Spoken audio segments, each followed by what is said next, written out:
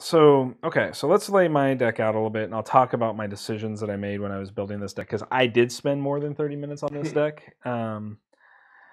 I was really, so I was like, okay, I was looking at the card pool and specifically going, man, there's a lot of stuff that just is like, if one unit gets destroyed, like do proactive things, right? So I want to start with the reactions because that's actually where I started in this deck, which is really unusual. Normally I start with ready spells and allies, but I was like, okay, I just grabbed out of my bin Summon Sleeping Widows because I was like, well, this is, spend a card and 2 dice and get 2/2/1s just off of what's going to happen in this deck based on Brennan's ability, right? So I was like, I need these cards. I want to be able to I want to hit his battlefield limit, and I want to have units in play that I could care less about.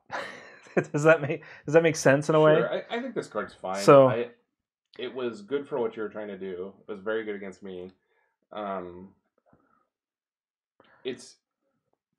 have thought about playing a few times. It seems a little overcosted to me, but since everything else you were doing was so cheap, it's probably okay. I was also being very cognizant of costs in this deck when I built it. And that really comes back to Kronos and the conversation that happened on our YouTube channel this week regarding my deck from last week, which was very expensive. Right. Last week's deck was just insanely expensive. All right, so I added 2 Final Cries. Final Cry is also just another way to deal damage. It was just another source of damage that allowed me to combo with Brennan, and instead of Brennan's ability essentially saying do 2, I'm spending It does cost a power dice. It does cost a power dice, but it's 1, so I felt pretty confident, that I was going to have a power die. And I didn't know how much I would activate ceremonial magic in this deck, but we'll get to that when we talk about the allies. And so I was like, okay, well, this just turns into deal 4, right? Now your Glowfinch messes this up immensely for me, right? Like, because I can't just push 4 damage to your Phoenixborn. But going back to like what we were talking about before, 4 damage on an average Phoenixborn, I think they say the average Phoenixborn costs 17. Like if you're just picking from the pool, 17 health is the average Phoenixborn. So 4 is 25% just on an activation of a side action. I thought that seemed pretty solid. So then I was like, okay, well, I'm going to try a couple of more niche cards, and that is Shatter Pulse seemed really good, but also seemed really expensive, costing 3 dice. So for that to be 30% of my turn on reaction, I was worried about my dice efficiency, so I played just a single copy of Shatter Pulse. It just seemed like it was an opportunity to...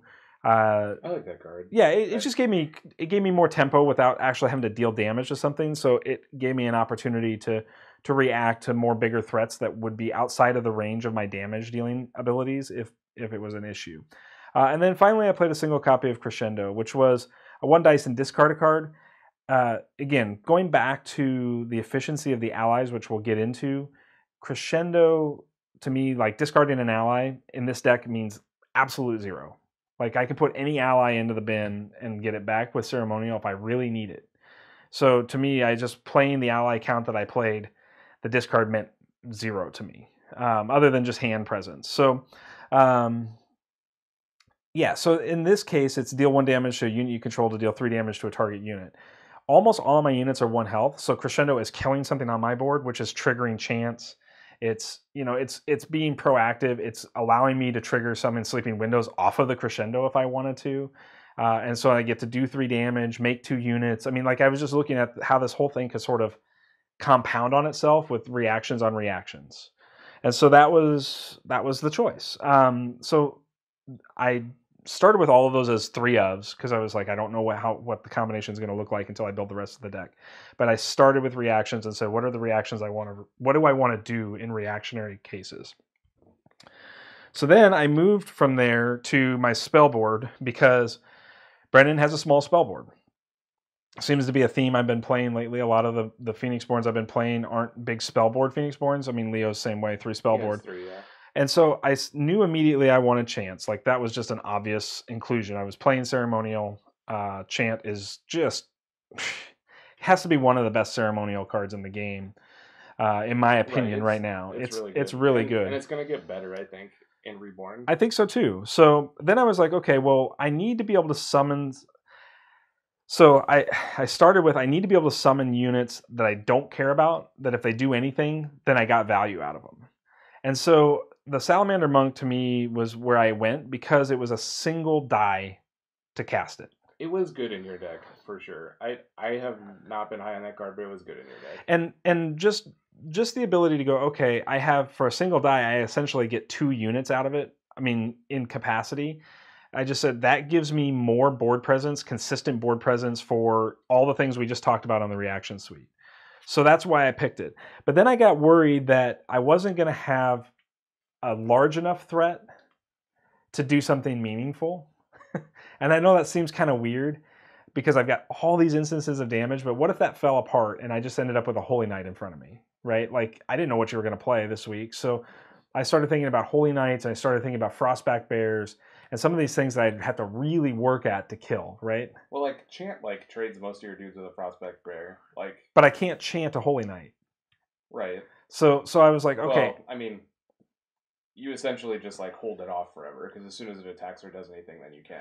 Right, but I wanted to be able to trade favorably with Holy Knight if I could. That was what I was thinking when I included this card. So I included the Summon Vampire Bat Swarm because the Vampire Bat Swarm has this attack 2, health of 3, but it has Relentless. When this unit would receive damage, reduce that damage to 1. So I can counter a Holy Knight and only take 1 damage. This is like not even a card I knew what it did until you played it on me. And when you first told me it did, I was like, oh, that's gonna be a pain in the ass. And then it didn't seem like because you had Nightshade Swallows. I think Nightshade Swallow is really good against this card. Why? Doesn't it prevent the damage? No, it prevents all but 1. All but 1. So Nightshade Swallow still deals 1, and the Death Strike kills it. But this doesn't even spite with Bear or Holy Knight properly. But it does when you can chant after they're exhausted. Right? So now that they're exhausted and I can kill them, I can chant a single point of damage from 1 chant into a bear, 1 chant into... like, I think this card would be really good if it wasn't fleeting. The fleeting is a downside for sure. And but I also looked at it and said it's not super expensive. It's niche in the deck. Probably in hindsight, after playing 2 games with this tonight, I would look for another more proactive 3rd ready spell and then just have this for certain matchups. I was surprised that you weren't playing I can't remember what it's called, but it's like when a unit dies, you put a counter on it, and when it has 3, you can sack it and like get like hidden power 3 dice. Yeah, I looked at it. I did, honestly. Very powerful. I agree, but I was also concerned, and I saw it happen in a couple of rounds where all my stuff was so cheap I couldn't spend all my dice in a turn. And I think New Sympathy, like from Reborn, where you can just draw and you don't have to put a card back because this requires you to put a card back. New Sympathy will alleviate some of that because I could just start refilling my hand with Sympathy dice if I did that. The times that I've played Ceremonial, it has seemed like I always have something to do because of the Ceremonial power dice. Sure. Like, just like puts cards in your hand. And since you can like kind of cheese like meditate into guys in your discard and then power dice, like, yeah, I think it's probably okay like to just play into that. Sure. Like, you almost decked yourself, but you killed me anyway. Yeah. I think that card, which I wish I could remember the name of off the top of my head. We'll look it up after we get done with this, and we'll add to that. So, all right, so that was the readies. I knew I was going to play a bunch of allies because I have Ceremonial in the deck, and why not? And so my allies in Ceremonial was where do I get the most advantage from playing the ally? That was what I was most concerned with. So the first starting point, of course, was Fire Archer, right? Like, it's insane. Just insane, right? I'm like, okay, just playing this is insane. Anchornaut's the same thing because it's just like a slightly worse version. Yeah, these are just like, these cards to me are one and the same, except that this is cheaper to play. So I actually think Anchornaut might even slightly be better, even though I don't have... It's not better because you can't ping and attack. Sure. That's the difference. I would relinquish that. Brennan's base ally is just, I mean, it's expensive at 3. It's one of my most expensive cards in the deck, obviously, but he is just value all the way across the board. I don't understand the recovery 2. I'm never going to set him up in a way where he's going to recovery is a weird survive number in this game because they're like, I don't have chat up anymore because my phone died. But no, I'm watching it. So okay, yeah, this card seems really good. It just was like, it was doing all the things that I wanted a card to do. Right, it's not that expensive. Like it is 3 dice, but it's like 3 easy dice. Right. And it was something where I didn't have to meditate traditionally to play it, right? Like it was not something I had to actually work into in order to play it.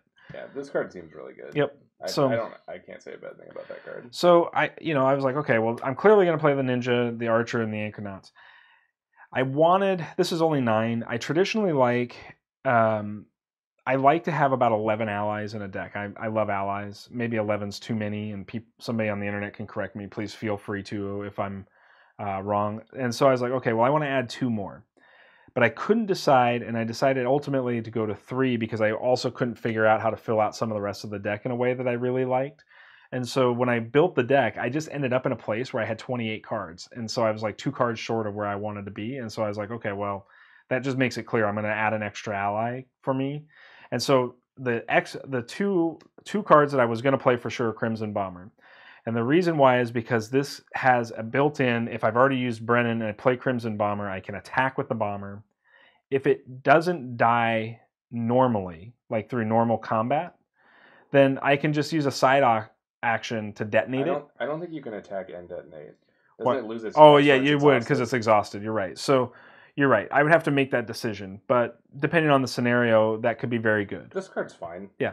It's 3 power for 2 dice. Like it kills all the like random things. Right. You've been talking about. So I was like, on top of having it felt valuable from a dice cost perspective, and I said, okay, that was going to be my 11. Right. It's weird to me that he's like the same picture as Brennan. It is strange that it's essentially Brennan, right? Is Brennan the one we found out was a girl and we just like didn't know? Yes. I think we've been confusing. Somebody told us, I think. Nick did. Yeah, Nick. That's right. Nick told us that Brennan is actually a girl. That's right. But nobody knew until like the designer said so. That's right. And so the last card I put, as I decided I wanted to try to play like a bomb, a quote unquote bomb, but I didn't want to. I mean, obviously I'm in ceremonial and sympathy, and there's not a ton of bombs out there. And so I played the Master Vampire because it was a 3/4. And I think a 3/4 feels very good. The ability text on this card kind of means literally 0 to me, but it could be good in some fringe scenarios. Maybe. When this unit becomes blocked or guarded against by a unit with status token from it, unit cannot counter. Is this going to get changed in? I don't know. I haven't seen it, so I don't know. But this card's fine. It's fine. I like the 3/4. It's 3 dice. Like it's 4 dice, right? No, it's 3 dice. Isn't this an ore? Yes, you're right. It is 3 dice. So they're expensive dice because it takes power, 2 classes and one or the other power. Right. But I mean, this thing, like minus its text box, just fights profitably with like every creature that we want to play. That's why I played it. I didn't even care what the box said on it. Right, and the box is not like you would have to try really hard to find a time when the box is not a positive. Right. Like you may never use it, and so it doesn't matter. But it's like only negative in some weird niche case where like I need a status token and have a card that can take one from you. Right. But so, anyways, I ended up at 12, not 11. When you have ceremonial dice, like I think it's fine to just stack a bunch. Yep. Especially like Anchornauts and Fire Archers like almost count as a spell. I feel they're more like an action spell in this deck than they are an actual ally. Any ally value you get out of them is just incidental to the main reason you're playing them, in my opinion. Okay, so then I wanted to try this card because I felt like it was cheaper, which meant I didn't have to meditate, and it didn't ping Brennan, so I could maintain my health pool for just like... Maybe that card's good, but it doesn't seem good to me when essentially like you can spend the same amount of dice, less actions, and not a card in your hand. You can spend life instead of a card in your hand. I totally don't disagree. After playing it, I don't think I'd want it as a 3 of moving forward. I don't know what I would put in its place yet, Like, but maybe it's good if you're like trying to get back a rhino or an elephant rider or something big. yeah, maybe. But like even if, because like the biggest dude in your deck 3. like threes you, Right. and that's something. But I mean, I would pay 3 life to get a ninja back or a vampire back. Sure. So the only reason why I included it is because I thought it's a cheaper version of this ability without the health drawback, so I don't have to spend a meditate action to get there, right? But at the end of the day, it's on the fence for me. Yeah. The funny thing is that like you still want to meditate when you have this card, right? So you can get cards to draw. So like right. the meditate is not really a downside to the. Correct. It ultimately was a card that I got twice today.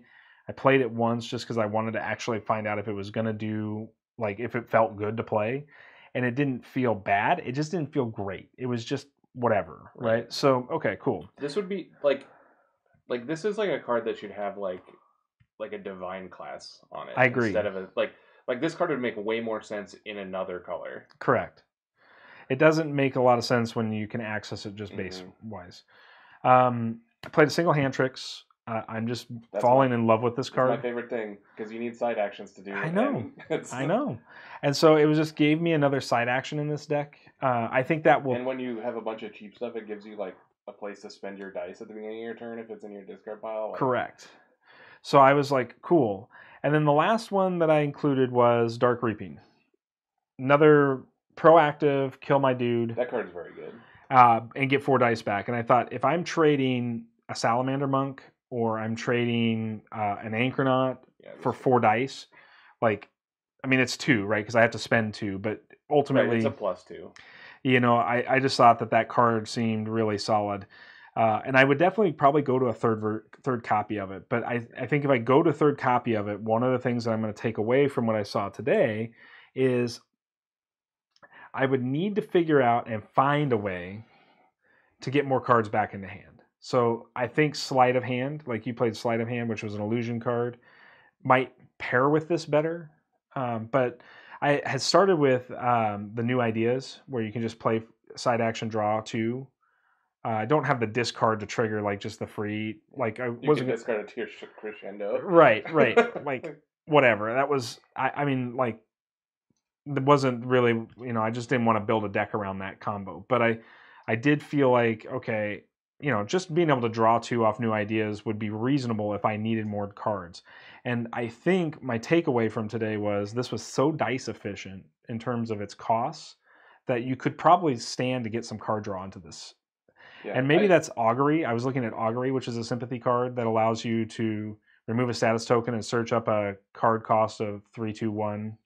Right. I mean, this deck could very well like take out the vampire and the crescendo and the shattering pulse and like just play hidden powers and a sleight of hand or whatever. If sure, you wanted. An illusion, right? Yeah, I don't think you want to play probably like some split of ceremonial and sympathy and illusion. No, like maybe you do, but the sympathy powered, like having 7 sympathy dice gives you so much reach. Well, I have 7 ceremonial dice. Sorry, that's what I meant. Having the 7 ceremonial dice gives you so much reach when you can just like get fire archers back. Like that's just a way you can spend the end of your turn every turn. Right. Because it's easy to kill them too. Right. Like you have ways in your deck to kill them, or you can just run them into guys, and you're just like, okay, I pass, and you're like, okay, like attack my guy into your guy and kill it, and then like I pass again, and you're like, okay, well, side action, do this, play it again, like, because presumably, at least the way this game played out, either you would have just had time to do that in most of the situations, right? And we'd have to play it against a deck that actually pressures your health total, right, to know if that hurts you or not. But like when I played ceremonial, that was all I wanted to do, was just like pay a life to get a fire archer back, right? Like just every single turn. Absolutely, like, this is the best thing, right? So that was the deck I built. I think the deck was pretty good. I think it's pretty good. I think you should look into the like when your guy dies, power up, get dice back thing. Yeah, I think that would be a reasonable solution to over the vampire bat swarm. Right. And what's cool about that card specifically is you can play like a one of and put in your row and charge it up and use it, and then you still have an open slot. Like, Right. because you can just play a one of, put in your opening 5, lay it down, then you're gonna crack it off some turn, like turn 1 or turn 2, because you'll easily charge it, and then you can replace it with whatever you want your actual. You can meditate it away, and then. Or it actually, like when you use it, you sack it, I think. Okay, I mean, we should look this card up because we said we would do it anyways. So I have it over here. It's a ready. It's a summon, right? No, it's not a summon. It's just a ready spell. Just a ready spell. Okay. I don't know what it's called.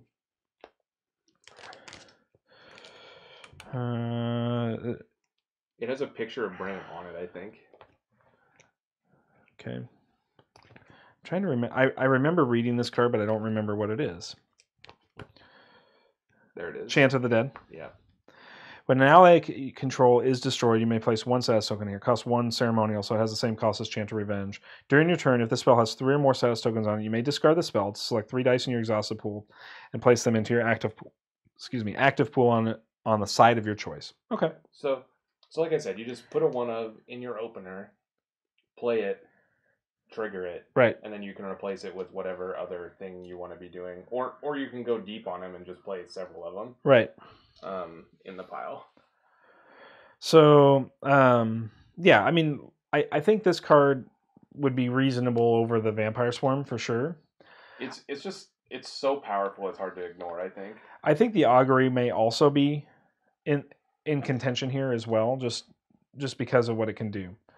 Because it's a side action to search your draw pile for a card with a magic cost equal to the status tokens and then remove a status token. Yeah, so it like really slowly draws you 3 cards. Right. I mean, and possibly a 4th card if you have a 0, which Is that how it works? Do you have to discard it when it runs out of tokens? No, this card's bound. So once it's on your board, you can't meditate it away. So it's there for good. Okay. But I think you can just play other copy of Augury on top of it. Right. Discard this card when it no longer has any status tokens on it. So, yep. So you can't get a 0. Yeah. You have to get I think, though, Nick was talking about in our interview that the new version would allow you to get a 0. There was something about that. Remember him talking? I think but he did tell us that you can use it more times, and also specifically, like we were talking about, the new Jericho pile is going to deal with status tokens, right? Or maybe not Jericho, but like just new time magic is going to add status tokens, right? So you can go kind of weird with that card. Yeah, I mean, I'm excited to see 1.5. So what does it cost to activate? Does it cost a dice to activate? Just a basic. Okay. So it's just it's a similar sort of cost to Chant, but just on the sympathy side, and then the basic cost means you don't have to worry about playing sympathy dice to make it work. So I was on this card, and I think that card's fine. Yeah, I mean, I thought the fact that I could tutor up the Brennan ally was probably pretty good, or the vampire bat, the not the vampire bat, the big vampire, the master vampire. So, anyways, that was the deck. So I mean, obviously it worked pretty well. Me. Yeah, that's for sure. I will be posting this to Ashes Live, so you can look it up and take a look at it, and let me know. Let us know in the comments of our videos. What would you change about this deck? I'd love to know what that looks like.